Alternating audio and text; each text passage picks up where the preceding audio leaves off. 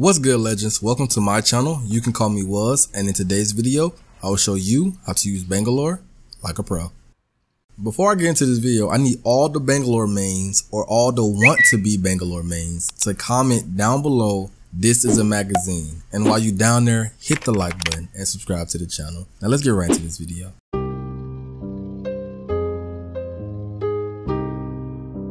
Sergeant First Class Anita Williams, 401. Do you really care her background story? I mean, if you do, let me know down in the comment section below and I'll give you another video on her background story, but we're going to skip that and we're going to get right into her abilities.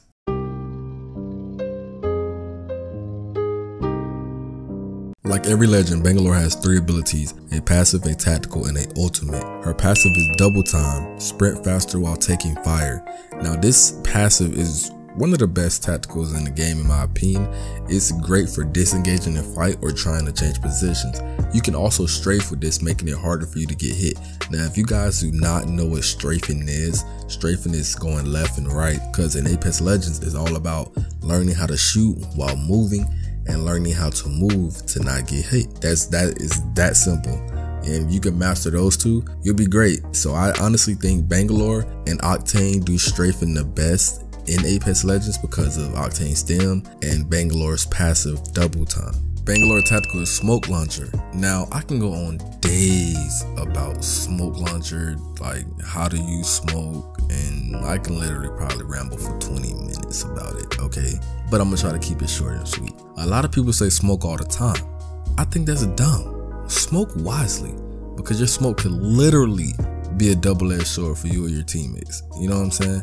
So like a lot of people smoke themselves at the moment of getting shot, and boom, now they don't know what the people really was at. They just smoked out of scared. Like, you know, if you can get some behind some cover and then try to look, then smoke them. Don't smoke yourself, smoke them, so they can't see you and you can change position.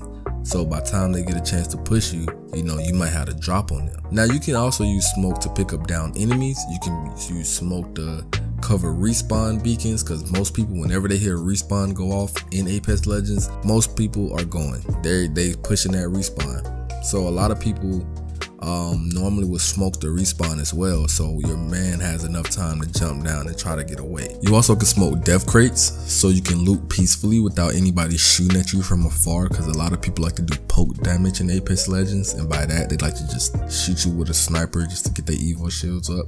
So yes, if you're gonna loot bins in a wide open area, you need to make sure you smoke yourself just in case. Like I said, everything is situational when it comes to using smoke. You don't want to smoke and then get seen by somebody, by another team, but at the same time, if you know teams are there and they're fighting or they're shooting at you and you're trying to get a shield off or a shield swap, smoke the death crates, shield swap, or smoke yourself and pop a bat. Your smoke is the best thing you have in your kit, so if you want to become a Bangalore main, learn when to use it. I cannot stress that enough. Your smoke is the best thing you have in your kit. So if you want to become a Bangalore main, learn when to use it and how to use it. Rolling Thunder. In my opinion, it's not one of the best ultimates in the game, but it can be used different ways. You can use it to push opposing teams off of high ground. You could even use it to zone. By that I mean you can cut off a team trying to rotate, or you can force them to rotate early and force them to rotate into another team.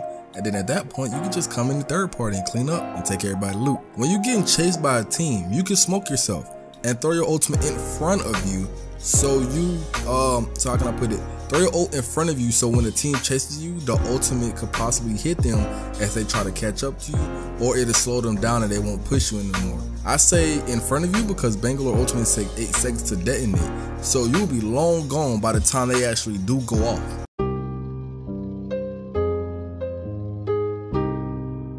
Pro tip 1, make sure you have a digital threat so you can see within your smoke.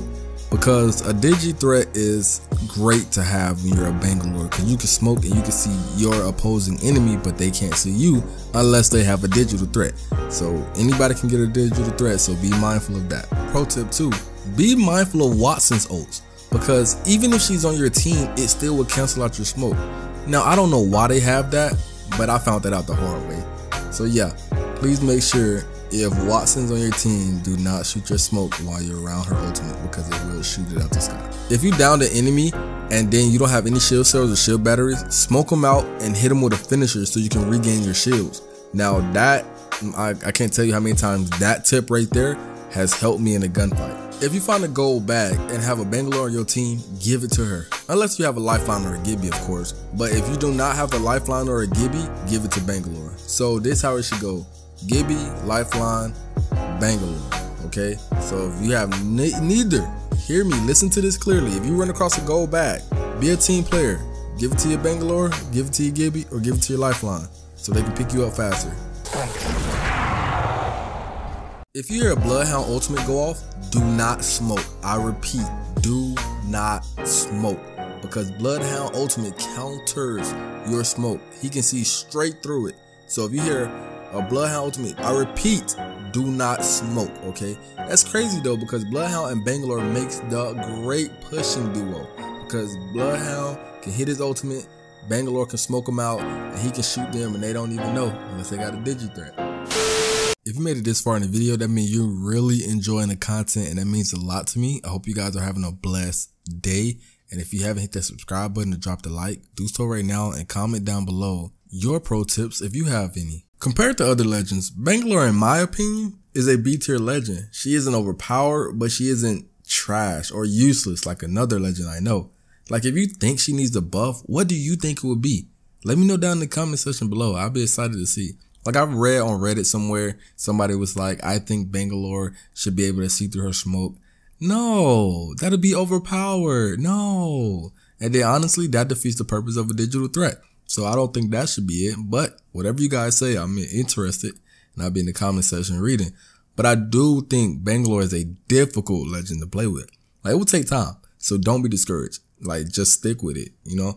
Bangalore isn't my main legend and it took me time to get this footage and it took me time to understand how her kit worked so I can get it, you know what I'm saying? So take these tips that I've given you in this video and apply them. Apply them to your game. Get out there on the frontier, kill it, and become the champion of the arena. If you guys made it this far into the video, I want to say thank you so much. It means a lot to me. If you guys enjoyed the content, drop a like, subscribe to the channel, and let me know who you want me to do next down in the comment section below. Do not go anywhere though. Do not just leave just yet.